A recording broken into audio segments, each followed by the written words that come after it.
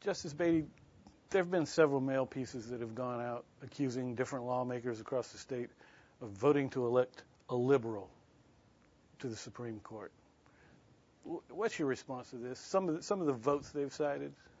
You know, I've looked at some of the mail pieces, and in fact, I've had them delivered to me. Some of the legislators are concerned about the information contained in them, and they are blatant lies or distortions, to say the least. And they're not true whatsoever. And we've gone through each one of those bills that they identified as support for their position in accusing me of this and accusing me of that. And all you have to do is read them. Go to the legislative website, and you'll see that those bills do not reflect what the conservatives in action, or whatever name they want to go by this week, are saying. Okay.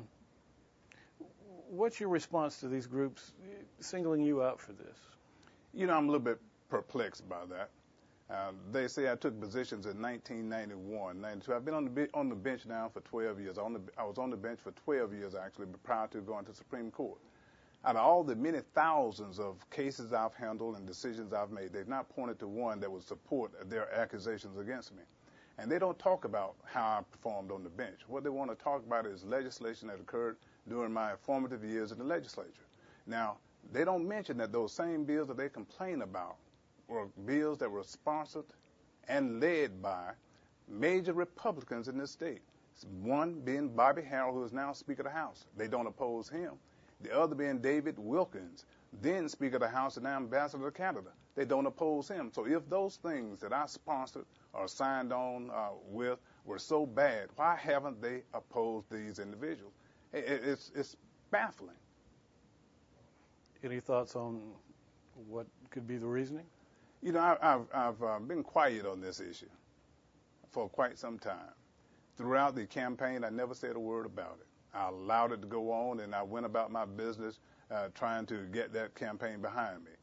But since that time, it has come up time and time again. And they use the same arguments that they've used before, and knowing that they're not true.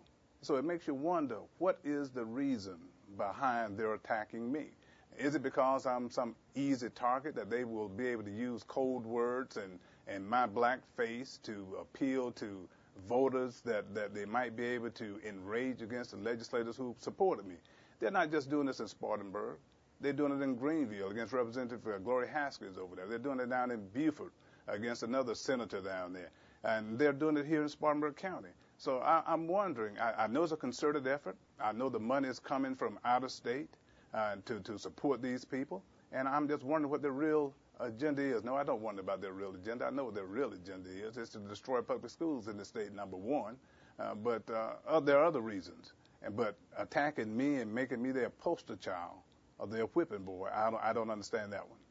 Other than I am a target of opportunity. I am good for political code words, buzzwords.